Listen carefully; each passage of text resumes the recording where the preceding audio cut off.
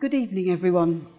I'm Francesca Gaines. I'm the Head of Politics here at the University of Manchester, and it's my pleasure to welcome you and our distinguished speaker, the Right Honourable John Bercow, for this annual Sammy Finer lecture in this beautiful council chamber in the Whitworth Hall. Sammy Finer was born 100 years ago and 50 years ago became head of what was then the Department of Government. So he was my predecessor. Finer was a towering figure in the development of the study of politics. He wrote seminal works on comparative government, which helped shape our discipline and informs the study of politics today. In more recent times here at Manchester, we've changed our name. We're now a Department of Politics and International Relations, to reflect the modern study of politics. And part of what we want to do here at Manchester is offer opportunities to debate issues of contemporary relevance outside the classroom and to members of the public, to a wider audience. So we decided to honour the legacy of Sammy Finer and host an annual lecture in his name so that we could examine current political issues and open it up to students, staff members and other members of the public. So we're absolutely delighted to welcome John Bercow tonight to give the Sammy Finer lecture. John Bercow was elected to Parliament in 1997 as the Conservative Member of Parliament for Buckingham. He was elected Speaker of the House of Commons in 2009 and again in 2015, an election which speaks to cross-party recognition of his stature and standing amongst parliamentary colleagues. During his time in office, he's been known for taking a fair and robust approach to defending the right of the legislature to challenge the executive. He's seen as a reforming speaker, working tirelessly to make the sometimes archaic traditions of the House of Commons more accessible and relevant to the public. Part of that involved overseeing the development of the parliamentary outreach team and in establishing parliamentary studies links with several universities, including Manchester. I think both Sammy Finer and the speaker, our speaker, share a legacy of examining how parliamentary government works and how to make it work better. So given the aims of our Sammy Finer lecture and the speaker's reforming agenda, there really is no better person to give this lecture this year on the making of a modern parliament. Also on the platform is my predecessor as head of politics, Professor Andrew Russell, who is now leading our partnership with the parliamentary outreach team. And after the lecture, Andrew is going to help facilitate a Q&A with the speaker. And afterwards, you're all cordially invited to join us to have a glass of wine in the foyer downstairs. Mr. Speaker, I'm sure you're facing a far better behaved audience than you're used to here this evening. And I understand that yesterday in Parliament was especially raucous. I'm sure there's no need for me to urge anyone to calm down this evening. And it's our turn to hear what's coming next. So can I invite you to give our lecture on the making of a modern parliament.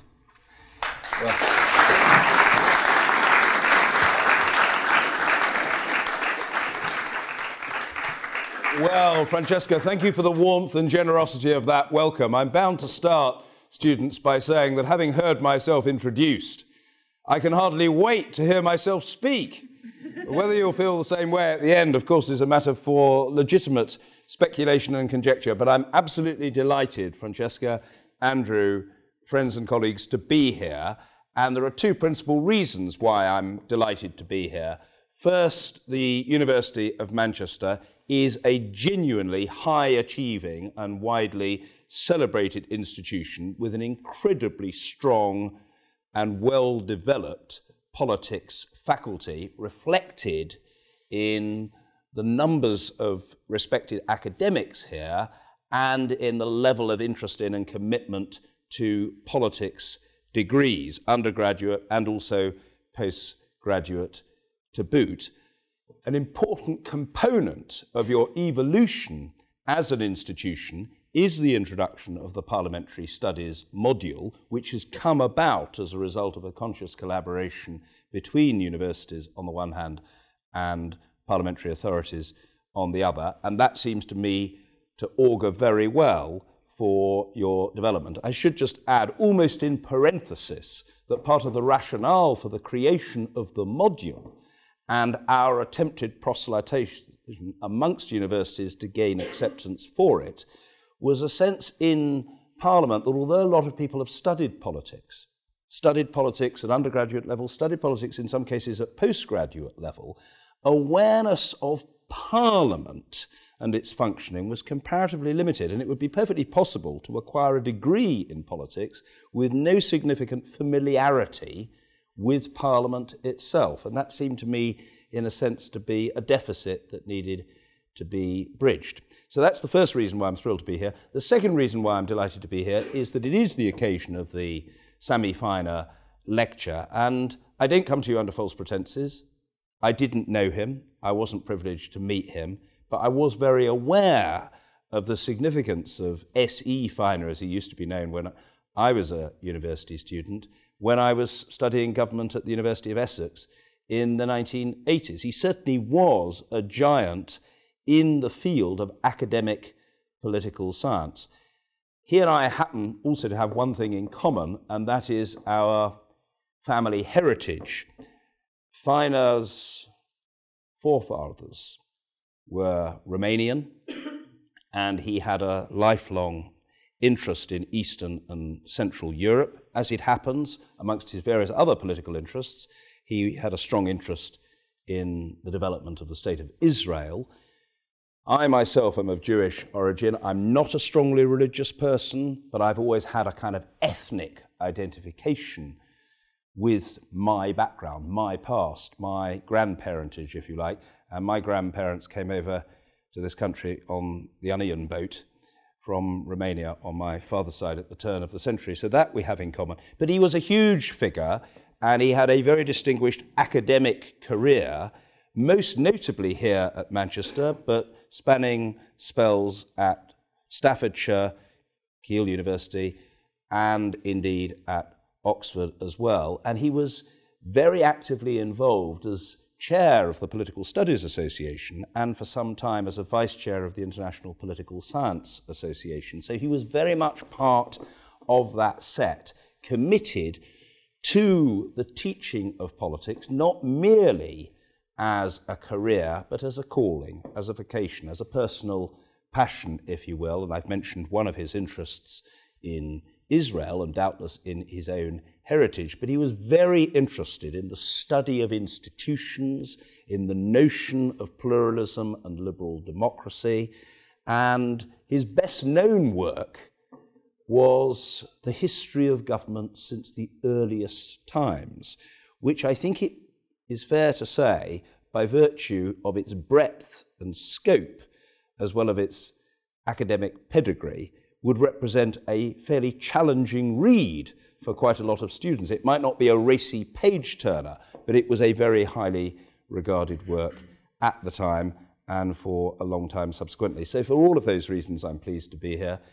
I am moved at the outset to treat of one quite sensitive matter before I address more serious subjects, which I suspect probably your natural courtesy will disincline you to raise with me directly, but which will lurk perilously in the undergrowth if I don't knock it on the head at the beginning, and that is the vexed and sensitive matter of height.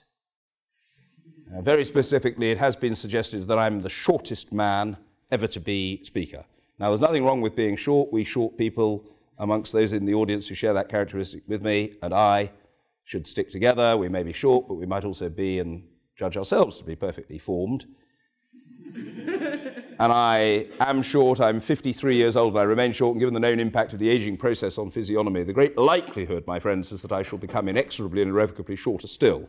And about the fact of that continued and soon to be exacerbated shortness, I am as intensely relaxed as Peter Mandelson once famously said New Labour was intensely relaxed about people getting filthy rich. But I'm not intensely relaxed about the matter of historical accuracy, in which you would expect the Speaker of the House to take some interest. And simply as a matter of fact, it's quite wrong when some of these more down-market scribblers say, oh, well, Bercow's the shortest man ever to be Speaker. Sir John Bussey, Speaker of the House, from 1394 to 1398, Sir John Wenlock, Speaker 1455 to 1456, and Sir Thomas Tresham, Speaker in 1459, are all believed to have been shorter than I am, although I do have to admit that this was true only after all three of them had been beheaded. Indeed, no fewer than 7 of my predecessors met their end on the executioner's block. 1 was killed in battle, and a further Speaker was brutally murdered. So you will understand that this does enable me to view the woes and challenges which afflict and confront the House, and which I readily concede periodically afflict and confront me, with an appropriate sense of historical perspective. That is to say, whatever else happens to me, I am not likely to lose my head. And I'm delighted to be with you tonight, and the subject of which I've been informally, I suppose, invited to treat in this talk/lecture is the making of a modern parliament. And I would like to deal with this in 3 forms. First, to say something to you about the role of the Speaker in the chair. Secondly, to say something about the Speaker as a broker of, a catalyst for, a well-wisher to necessary and desired reform, both in the formal operations of Parliament as a legislature and in its capacity or character as a workplace. And finally, to say something about the function perhaps of the Speaker, if you don't judge it presumptuous, as an ambassador for Parliament. And I want to leave plenty of time for questions. So let me try to deal with each of these 3 with such economy as I can muster. First, the role of the Speaker in the chair. I'm working on the assumption that a lot of you will be conscious that the Speaker in our system is expected, nay, required to be an impartial figure. And the seriousness with which the British Parliament takes that concept of expected and obliged impartiality is underwritten or proven by the fact that when the Speaker becomes Speaker, he or she is expected to renounce party, literally to divorce him or herself from party, to be independent of, separate from, unconnected with, owing no allegiance to, I could hardly put it more clearly, any political party. And although it's not written down, because we don't have a written constitution, it's not in statute, the expectation is that that impartiality, or at any rate that freedom from party, is a permanent freedom from the moment the person becomes Speaker to the rest of his or her days. So I am expected to be a referee or an umpire, and to be able to be seen to be unconnected with a political party. I was previously a Conservative MP, as Francesca has pointed out. Indeed, I was a Conservative MP for 12 years and a member of the Conservative Party for 29. But as Speaker, I have no party membership at all. I resigned as a member of the Conservative Party on the 22nd of June 2009 in a letter to the then Chairman of the Conservative Party, Eric Pickles, literally on the night of my election. And in my capacity as Speaker in the chair, which is by far the best known and most visible, but by no means the only function of the Speaker, I am really a referee or an umpire. My responsibility is to keep order, to encourage people to take part, and to try to cut down on the number of people who have to be excluded altogether as a result of bad behaviour. So, of course, I have to know who everybody is.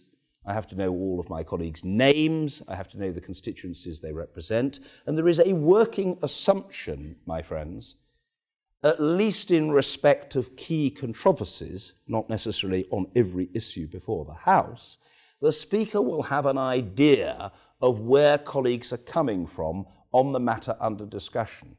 That knowledge on the part of the Speaker of people's viewpoint is not to be used, and no one should suppose such, as a weapon of censorship. It's not in order to try to deny people the chance to say what they think.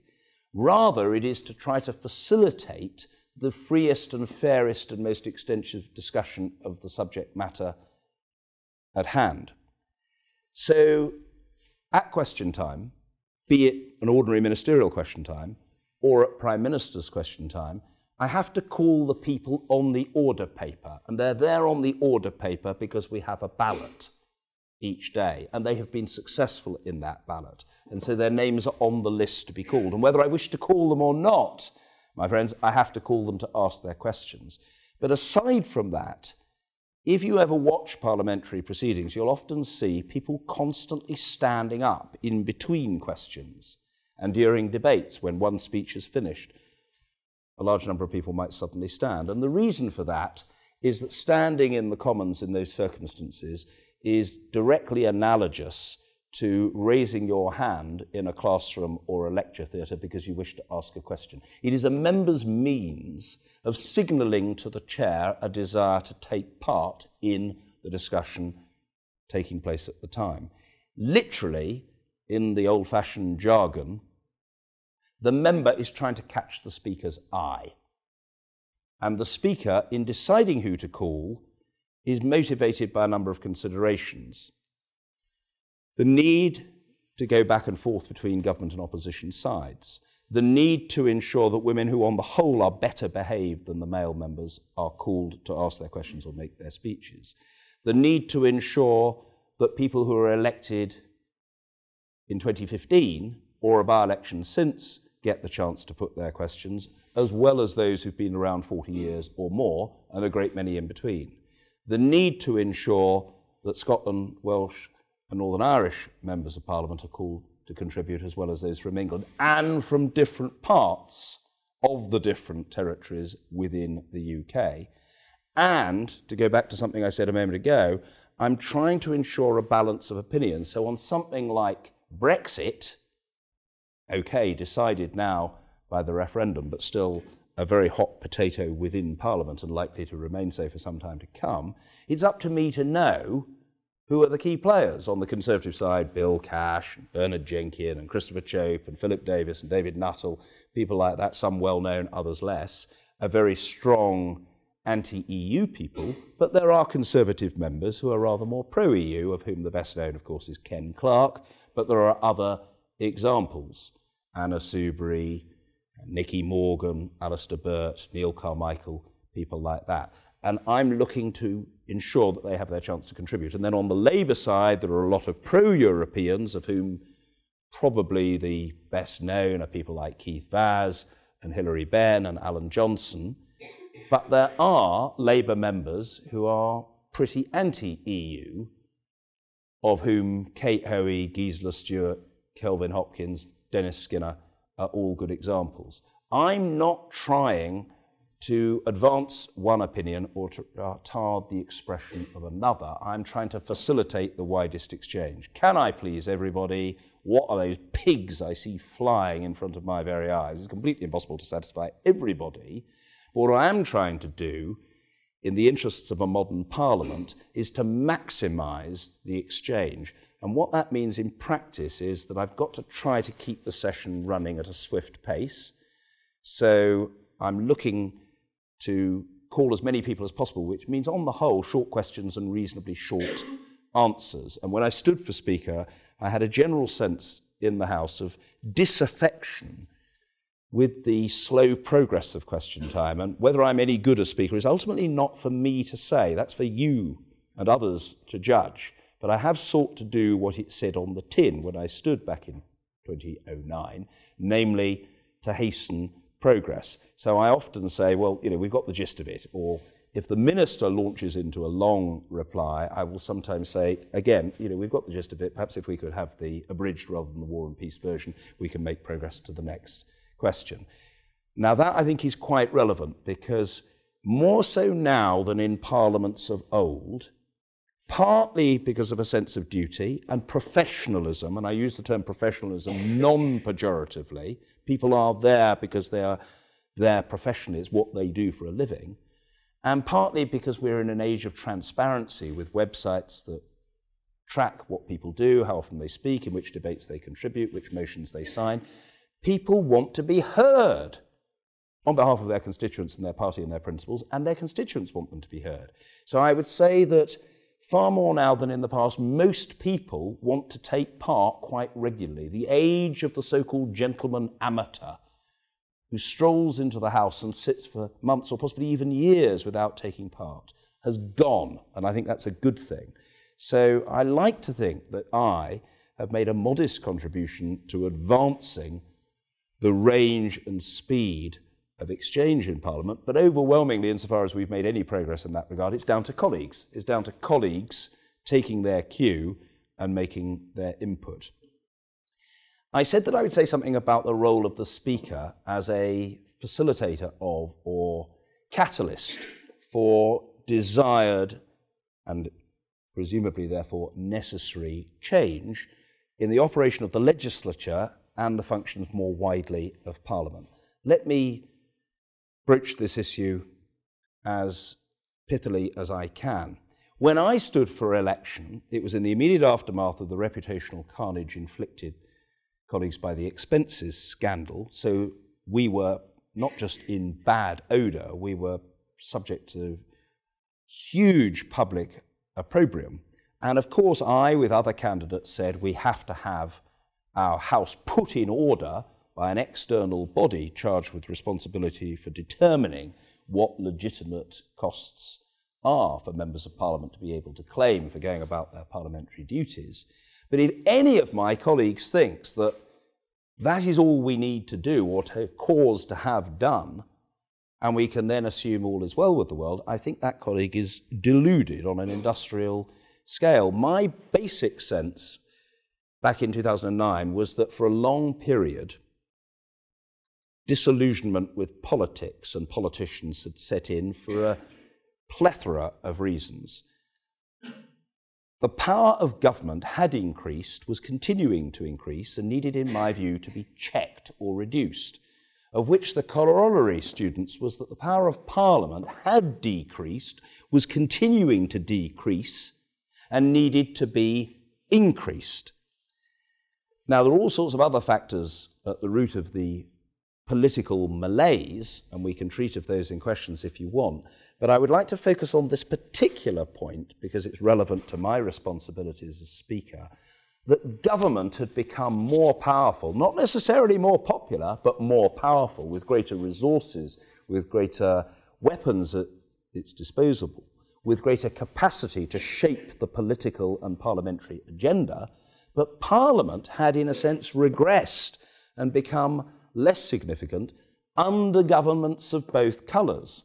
So I said, look, the Speaker can't do everything, but if you elect me, first of all, I think we ought to improve progress at question time, which is substantially down to the Speaker, and I've just referenced this. So if you elect me, I intend that we proceed at a brisker pace. But I would like to make a number of other propositions to colleagues which they might want to consider. In my view, I said back in 2009, it's completely ridiculous that the deputy speakers, of whom there are 3, are all appointed by the political parties, by effectively the government and opposition whips offices. They have no democratic mandate at all. The deputy speakers should be elected by the whole House. The House should take control of this function and say to the whips, up with your control, we will no longer put. We are going to take charge of this matter. I said to colleagues, I think it's completely ridiculous that the chairs of the select committees which scrutinise the executive, scrutinise the expenditure policy and administration of individual government departments, are hand-picked by representatives of that very executive. Before 2010, the chairs of select committees were appointed by government and opposition whips as a prize for good behaviour or a penalty for bad. And I say, colleagues, I think that it's no good people coming up to me in the course of this election and saying, we completely agree with you, John, standing on a programme of parliamentary reform, but we can't say anything ourselves because we have this position or that position or the other position and we mustn't upset our party leader or our chief whip. I said to colleagues, if you want Parliament to be respected again, we collectively and individually have to recover some self-respect. We've got to be prepared simply to say, we, the majority of parliamentarians, are going to insist on X rather than Y. And if you agree with me that select committee chairs should be elected by secret ballot of the whole House, we've got to resolve to make that happen. And I said, I personally think also members of select committees should be elected proportionate to their representation of parties in the House, but they should be elected by their parties. They shouldn't be appointed by the chief whip. And I said, I think it's ridiculous that all business in the House is scheduled by the government and opposition whips behind closed doors. I think we ought to have, at the very least, a backbench business committee which schedules non-government business, that is, not legislation from government, but other debates, in accordance with the preferences of backbench members of Parliament, perhaps in concert with or operating on behalf of or having received representations, written or electronic petition or whatever, from constituents. Surely we should have a backbench committee that chooses the business at least one day a week. Now, interestingly, colleagues, other candidates started to articulate similar points of view, and there was actually, in the end, not quite a consensus, but quite a strong view amongst the 10 of us standing for Speaker that these changes should be made. And after I became Speaker, there was a report on the subject of the election of deputy speakers. An election of deputy speakers happened in 2010, and it's now an accepted and established fact. More importantly, perhaps, all the chairs of our key select committees are now elected by secret ballot of the whole House. I put it to you, students, you can disagree if you like, but I think the case is compelling, that the probably greater than ever independence, assertiveness, and effectiveness of our select committees is not unrelated to the fact that their chairs and members now enjoy the democratic legitimacy conferred by election. In other words, the chairs, Andrew Tyree of the Treasury Select Committee, until recently Keith Vaz of the Home Affairs Select Committee, Margaret Hodge until recently of the Public Accounts Committee, and now Meg Hillier in that role, have put up a terrific performance on behalf of their committees and on behalf of Parliament, and they're not fret in the exercise of their duties because they know they owe their position to the decision of a government or an opposition whip. They have the authority that results from having secured democratic election by the House as a whole. And the Backbench Business Committee, for the last 5 years, pressing 6, has been choosing for debate subjects which the government, and very often the official opposition, didn't want,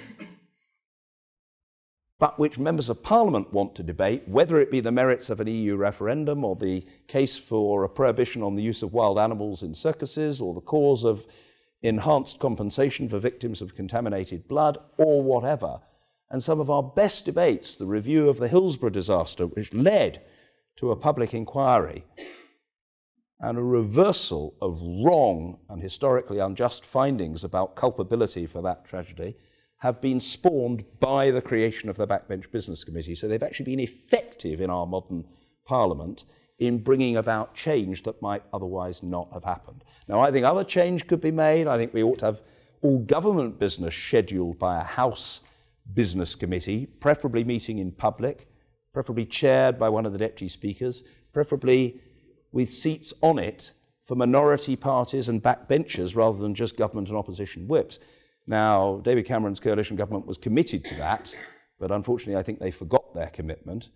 I think in government there was some shock at the impact of the Backbench Business Committee, whereupon the government drew back from the idea of having a House Business Committee to schedule government business, and that change, in my view, sadly and regrettably, has not happened. But we've had a lot more by way of doses of reform over the last 7 years than we've had doses of non-reform, or worse, of reaction. Some of these changes were not popular with the whips. I mean, that doesn't, it has to be said, bother me one jot. When I was a backbencher, and indeed for much of the time when I was an opposition frontbencher, I had a relationship with my whips characterised by trust and understanding. I didn't trust them and they didn't understand me. But the whips must know their place. I mean, there is an important role for whips in a modern system of parliamentary and party government, there is an important role for them, but then after all there's a very important role also in a public health system for sewers. But it's important that sewers should know their place, and it's important that whips should know their place. Whips should not be running everything. They should have some responsibilities, but Parliament has a much wider responsibility for the public good. I said that I thought that in addition to being a catalyst for reform of a legislative and debating character, the Speaker could and should be a catalyst for wider reform. Some of you I know on the Parliamentary Studies module have studied and are studying, and no doubt will go on studying, Sarah Child's report on measures to bring about a more gender-sensitive Parliament, the so-called Good Parliament report. And I think that's a really good report. We are establishing a Commons reference group on a gender-sensitive Parliament under my chairmanship, which will meet for the first time in November. Sarah Childs will be an advisor to that group and hopefully a regular attender, therefore, at it. I have selected with her agreement a number of people to serve on that group who are interested in reform of a gender-sensitive kind. Some things I might be able to do on my own, on behalf of the House and supportive colleagues. Other things might require a committee to consider and approve. Other things still, changing the sitting hours of the House, for example, if that is what colleagues want, would require a decision of the House as a whole. That's not something purely within the bailiwick of the Speaker. But I think that the proposed mechanism that Sarah has identified of having a serving and standing ongoing reference group to consider proposed parliamentary gender-sensitive reforms is a very shrewd notion on her part. It means that these matters will not be allowed to be relegated to the back of decision-makers' minds, but rather will be catapulted to and will remain at the forefront of their minds, and that's got to be a positive.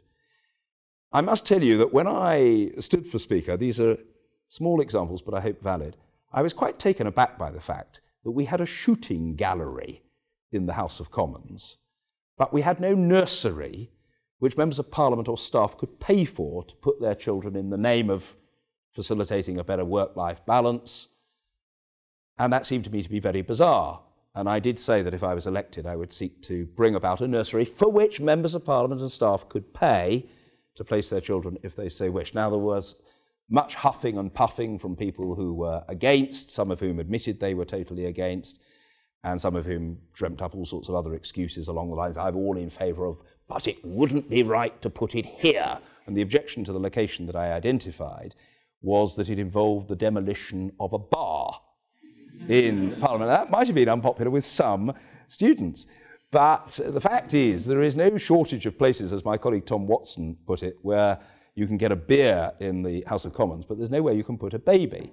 And in the end, we decided on this particular occasion, and the nursery is now, I'm pleased to say, thriving, though maybe it could be improved because it is a nursery, but it's not a creche. And I know Sarah Childs feels that the next stage of reform might be to allow people to use it who don't want to make a permanent commitment, but who need short-term cover. And I'm very open-minded about that. At the time, the focus was on creating a nursery, and I think we should preserve and nurture that facility and see its extension. But if we can better it by adding a new component, we should. Later on, I have to say to you that I was rather disappointed to see that although there had long been plans for an education centre in Parliament, nothing had happened. It had been in the budget of the House for years. Partly a financial crisis blew it off course, and it was thought that the really very expensive version that we had in mind had to be jettisoned, but nothing happened. And I decided to call a meeting of relevant officials and to say, look, if we want to have an education centre, let's get on with it. I then found a very senior official in the House who perfectly properly came to say to me, Mr. Speaker, the House of Lords is very much against. And the reason they were against is that on objective criteria, it was thought proper to place the centre in the Lords area of Victoria Tower Gardens, adjacent to the Blackrod Gardens entrance to the House of Lords. And the Lords didn't want that. But it was actually, in terms of the logistics, the best place.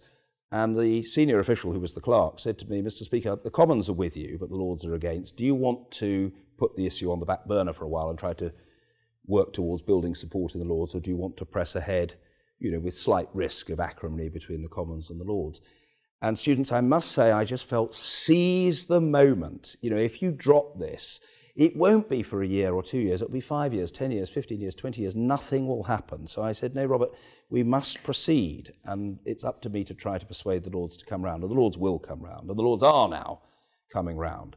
So they didn't meet their share of the capital costs, but they do now wish to use the facility, and we're most grateful to them for their interest in doing so. But that facility is state-of-the-art, cutting-edge, interactive facility, which is allowing us more than a doubling of the number of young people who can come to Parliament and learn about the journey to rights and representation which we enjoy today. So that surely is a positive thing. The fact that it was also denounced and pilloried by the Mail on Sunday is obviously an additional boon as far as I am concerned. The fact they were so strongly against it must suggest that there was some very good notion at its heart.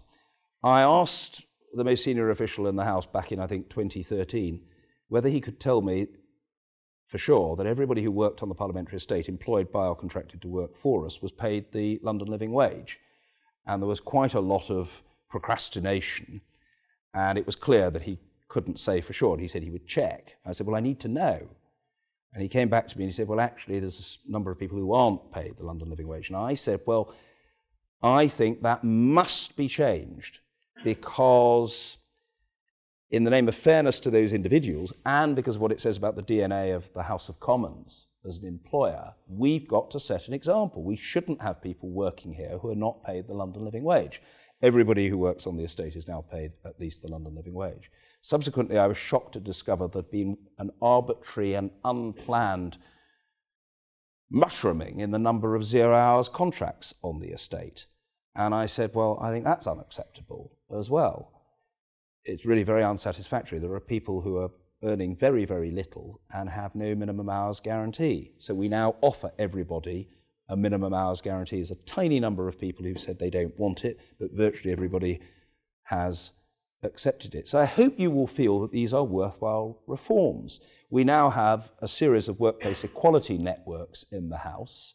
Parley Reach, which is for those who are not of white Caucasian heritage, Parley Able for people who are disabled, Parley Out for the LGBT community and those who want to be part of such a workplace equality network, and Parley Agenda, which is designed to encourage female staff to interact with and share their experiences amongst other women working in the service of the House. We have some of the problems of a lot of institutions, that we've got a lot of, for example, BME staff concentrated, great example of occupational segregation, at the lower end of the workplace in some of the worst paid and least fulfilling roles, but we don't have that many in more senior positions. It has been an intention of mine to change that, and we've taken professional advice. We've had a whole report on how we can improve our BME representation, which involves, frankly, a shift of outlook and mindset and culture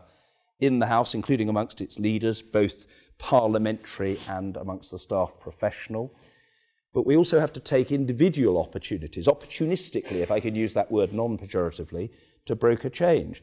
So I appointed the first female and BME speakers chaplain in the history of the House back in 2010, and there was a bit of surprise at the time, and there were people who criticised, and the Daily Telegraph got upset about it, but it was the right thing to do, and everybody now says, Rose, our chaplain, does a fantastic job, her pastoral work is brilliant, she's hugely charismatic and widely praised. But it wouldn't have happened unless I, if I can put it this way, had forced the issue. We have the first BME Sergeant-at-Arms, Mohammed Al-Hajji, in the history of the House of Commons. Again, there were people who cavilled at that, but I think it was absolutely the right thing to do. And we now have, following the retirement of Michael Carpenter, who was a very, very accomplished lawyer and the Speaker's Counsel, advisor to me and to Parliament, following his retirement, we now have Sarah Salimi, who's the first female and first minority ethnic Speaker's Counsel in the history of the House. I still think there's a lot to do, There are departments of the House where, frankly, there isn't anything like adequate female representation or BME representation at senior levels, but it's better than it was. And I think work on that front is very important, because as well as being a legislature, we are an employer, and frankly, we have 1 million visitors. We're a World Heritage Site. And therefore, whether we look and sound and feel and come across a bit more like the country we aspire to represent, and the multiracial world of which we wish to be a part, is very important. It's symbolic, but it's very important symbolism. My last point, and then I will shut up, is this. When I stood for Speaker, I said, look, if you elect me, I'll do all the roles associated with the Speaker to the best of my ability, but I also will try to add a fourth. In addition to chairing in the chamber and to facilitating necessary reform in the House, and chairing the House of Commons Commission to facilitate other necessary reform. House of Commons Commission is responsible for the staff services and property of the state. I will try to be an ambassador for Parliament and a robust advocate of democratic politics. Now, one of my opponents for the chair was deeply shocked by this proposition, and he conjured up a scenario of me appearing on Sky News on a daily basis giving interviews, which, he said famously, would be profoundly injurious to Parliament. And I said to him, Patrick, if I had been advocating giving daily interviews to Sky News, you would be justified in criticising me, but I was not, and therefore you are not. I'm absolutely conscious the Speaker has to be impartial, but the Speaker can practice in-reach, welcoming people to Parliament, meeting students, chairing the UK Youth Parliament sessions every year, as I do, hosting functions for charitable institutions in Speaker's House 3 or 4 times a week, as I do, and practicing outreach, going to schools and universities and faith groups and charitable bodies, and talking about the functions of Parliament and the role of the Speaker, and how we're changing, and why it all matters, and in what way people can engage with us. And I think the days are past when the Speaker can just look important, dress up in a fancy uniform, be completely inaccessible to the outside world and expect to be respected. My central proposition, students, was that if we in Parliament want to be respected by particularly young people, amongst whom there was much disengagement, we have to show respect for young people, and that's at the root of my approach. A few months into serving as Speaker, one of my very senior colleagues of a rather aristocratic disposition and background came up to me when I was sitting in the chair, and he said to me, Mr. Speaker, he said, I didn't vote for you. I mean, believe me, colleagues, I didn't need to be Sherlock Holmes to work out that he didn't vote for me. I didn't vote for you. I voted for George Young because I think he's a bloody good egg. Well, I think you're doing jolly well, if I may say so. Well done, he said, in a sort of bark. And I said, well, thank you very much. I'm extremely grateful. I'd just like to make my point, he said. And I said, no, please do make your point. And in a very hesitant and uncertain way, he said that he didn't understand, he didn't get the outreach notion. He said, I'm afraid I don't get it, Mr. Speaker. I don't see the point of it. Speaker, a very important role. He said, I don't think the Speaker ought to be going around visiting schools and so forth. And I tried to get at the essence of what his objection was, because he wasn't, to be honest, very articulate about it. And eventually he said to me, well, I think it's rather below stairs. So I think it's rather beneath the dignity of the office. I don't think the Speaker should be going around school. If people want to know what the Speaker does, they bloody well come to the House of Commons to listen to the Speaker in the chair.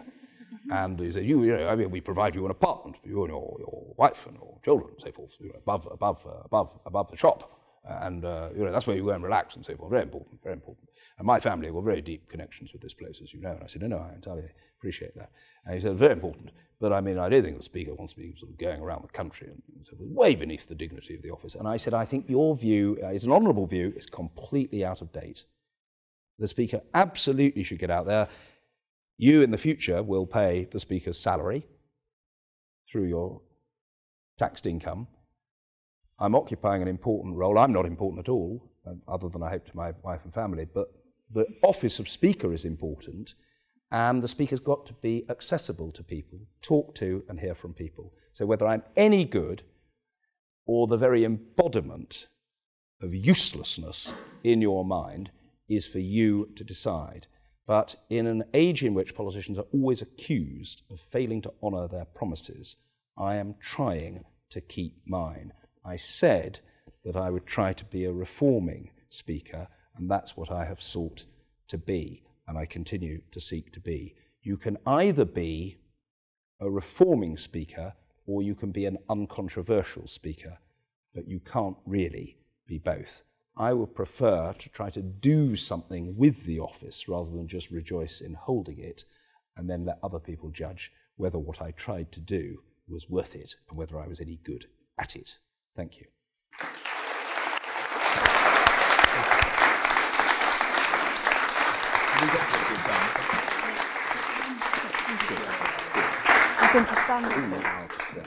Okay, so thank you very much for that. So we are being recorded. So in terms of the question and answer session, I've suddenly transmogrified into Jeremy Kyle. I'm walking around the audience. If anybody wants to catch my eye for a question, maybe ask the speaker something, I don't know, about the relocation of the House of Parliament to Manchester, I don't know. Hello. Thanks a lot for coming to talk to us. Very appreciated. I'm sure I'm not alone in this room of having stayed up last night to watch the US presidential debates. And I think one of the elements that you could sense there is the feeling of failure in the American parliamentary system. And I'm aware that Paul Ryan does a very different job from what you would do. But as a reforming character, what would you like to do to improve the workings and the reputation of the US Parliament if you had an opportunity to do so? Of the US Congress? Yes. Wow, that I find really, really difficult. I mean, obviously there is a big disconnect, between government and governed. I find that really hard. Fundamentally, I'm rather an admirer of President Obama. I think President Obama is 1,000 times better than his predecessor. You may say that that's not that difficult. George W. Bush was a hugely controversial and, in my view, damaging figure for the US presidency and the fortunes of the US and the reputation of the US and relations between the US and other countries, including this country. So, in a sense, the situation was at a low base and President Obama has greatly improved it. But I do think he's fundamentally a thoroughly good person. He, of course, doesn't have control much of the time, and therefore things that he would have wanted to do, he wasn't able to do. I think I ought to tread carefully there. There are lots of checks and balances in the American system, and I'm not saying that those aren't valid. I think sometimes, if I may say so, sectional interests in America seem to be disproportionately powerful, more so than in the UK. I know their culture is different. I understand about the foundation of the United States and the founding fathers and the terms on which the US Constitution came into being. But if you just take one example, I have to say I do find it extraordinary in light of the spate, the plethora of assassinations that have taken place using guns, that there has been no federal progress on bringing about a prohibition on the ownership of guns in the United States. But of course, the National Rifle Association is hugely powerful in America. It seems to me at some point you have to confront the reality that there might be a public opinion on the one hand and a well-funded pressure group opinion on the other. And until you grip those issues, you're not going to make big progress. Paul Ryan is much more a political leader figure in Congress than I am in the UK. And that was true also of John Boehner before him, who was a Republican speaker, and indeed of Nancy Pelosi, whom I actually got to know reasonably well and of whom I had a very high opinion indeed. I respected her very much. But Nancy was very much a key Democratic player in the House of Reps, as was John Boehner, albeit quite a moderate figure in a Tea Party era for the Republicans. I mean, that's only one example. The next few years when Parliament moves out, well, the renovations are done, do you think there's going to be much of a push to move the Parliament?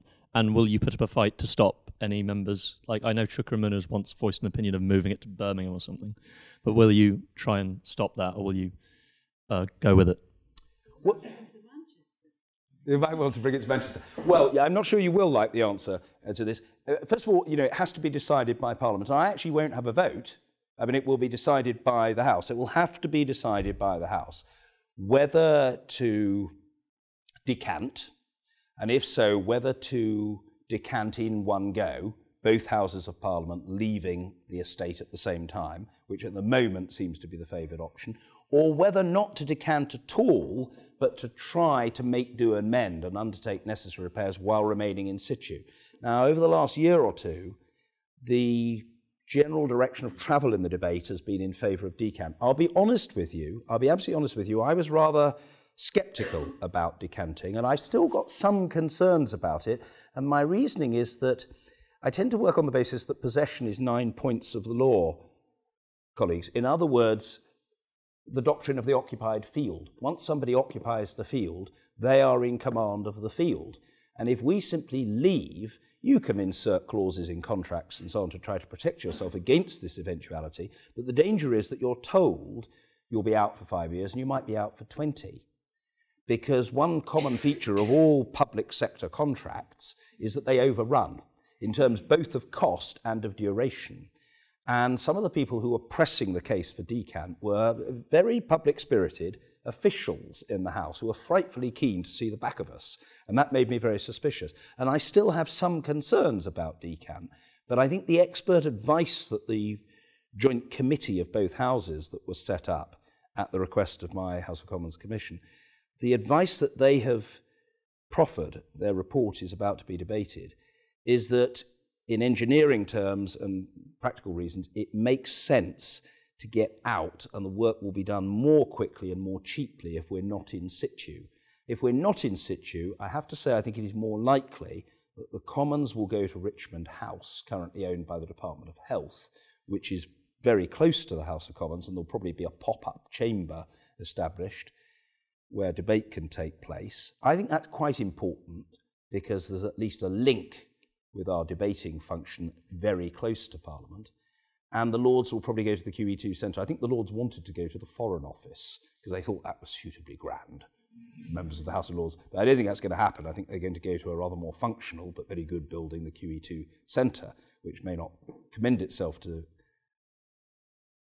their lordships to the same degree. But I think they'll probably just have to reckon with that. Why am I basically not keen on the idea of moving Parliament, say, to Manchester, or as Chucker allegedly advocates, to Birmingham? Basically, I don't really think it's a workable proposition to ship the whole Parliament formally in that way. And the reason is that although I think Parliament must scrutinise, to question, to probe, to scrutinise, to challenge, sometimes contradict or expose government is a very important part of the responsibility of the legislature and of individual parliamentarians, government and Parliament need to be near to each other, and all government departments are based in London, and I think that's very unlikely to change. And so, to have Parliament shifted hundreds of miles away while government is based in London is going, even in this technological age, to make things very, very difficult in practical terms. So I'm not keen on the idea of shifting to one of the regions myself. That said, short of that, it's perfectly possible, and in my view, it would be highly desirable, in the name of trying to facilitate engagement, an important part of Francesca's work, and presumably your interest in politics, to bring politics to the great cities in a formal way by having debates in the great town halls around the country between political leaders, something actually that was common in previous centuries. Why not have, if not a formal sitting of Parliament, why not have a debate between Theresa May and Jeremy Corbyn, or on other occasions between Nicola Sturgeon and the Secretary of State for Scotland, or whatever, in great cities around the country? I don't think everybody is as turned off politics as is suggested. People don't like the remoteness, they don't always like the formality, they don't like the yah-boo and the shouting matches and what I used to call, and I do call, the combination of yobbery and public school twittishness, which disfigures our Parliament. But I think people are interested in ideas, and I think they quite value hearing people's point of view. And I did say to Ed Miliband, who floated this idea before the last election, that it wasn't for me to introduce it, but if he wanted to introduce it, because he suggested to me that he'd like to do so, I would be very happy if Parliament were content to chair such sessions.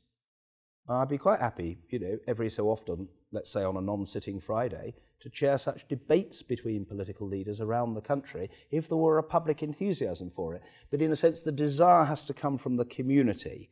And, you know, we can't impose it, or at least we can try, but if 2 people and a dog are going to turn up, it's not worth it. But if there's public interest, let's go for it. But that's different from moving Parliament institutionally to a region, which I think is probably not deliverable. I better give shorter answers. We have time for perhaps one more question. So. Hi, yes. Some people have called for an elected House of Lords. If that were to happen, do you think the House of Commons would lose some of its powers or legitimacy if you had a second elected chamber? I don't think it's inevitable that the House of Commons would lose power or legitimacy if you had an elected second chamber. But I think the key point is that you do have to codify and delineate the different responsibilities and powers of each of the 2 houses of Parliament. I think, if I may say so, the mistake in the last Parliament made by government, both by David Cameron and by Nick Clegg, was that they tried to get agreement to a reformed House of Lords. And when they were confronted with that criticism from people who were basically against an elected second chamber, either wholly or even predominantly elected, to try to assuage the concerns of those people, they said, oh, don't worry, the House of Commons will still be the primary chamber. We will have a clause in the House of Lords bill which says that the House of Commons is the primary chamber. My friend, simply having a clause in a bill saying the House of Commons is the primary chamber was not going to be anywhere near adequate to meet the needs of the case. Because if the Lords was elected, particularly if it was elected on what it thought was a more democratic method than the Commons, or if it was elected more recently after an election, a general election, than the Commons, they would, of course, say we've got just as good a mandate. So what is needed is for the legislation to spell out the powers of the Commons and the powers of the Lords, and the Lords would be told, yes, you are going to be either wholly or partially elected, but elected to discharge, and to discharge only those responsibilities or functions provided for in the legislation. But unfortunately, the government didn't work on that basis. They thought just, if you like, a kind of rhetorical assurance that the Commons would still be in the ascendant would suffice, and it didn't suffice. Do I basically think there's a lot to be said for an elected second chamber? I mean, I suppose I should be cautious about it. I don't have to be, as Speaker, a eunuch, but I think I do have to be sort of politically celibate, if I can put it that way. Probably ought to be slightly careful. But what I would say is I, as a backbencher, overwhelmingly supported the case for an elected second chamber, either wholly or predominantly, because I do think it's a huge problem in a modern legislature to have a House of Parliament comprised of people who are there either by accident of birth or by appointment and who have no democratic mandate. And I was, in fact, the only Conservative MP in 2007 who voted for the immediate removal of all of the hereditary peers, because I really felt there was no justification for having hereditaries there. I would like to see reform of the second chamber, but if you're asking me, do I think it will come any time soon, I would say no. Don't rush to the betting shop. You'll be wasting your money. Mr. Speaker, I just wanted to say thank you very much for sharing your insights into how democracy works and how it can work better. It's been highly entertaining, very, very insightful, and in some senses, I hope you'll take away the fact that it's an investment in the future, in that the young people in this room will leave here and go into politics facing careers, and so your insights will have a lasting legacy. And thank you very much. Thank you.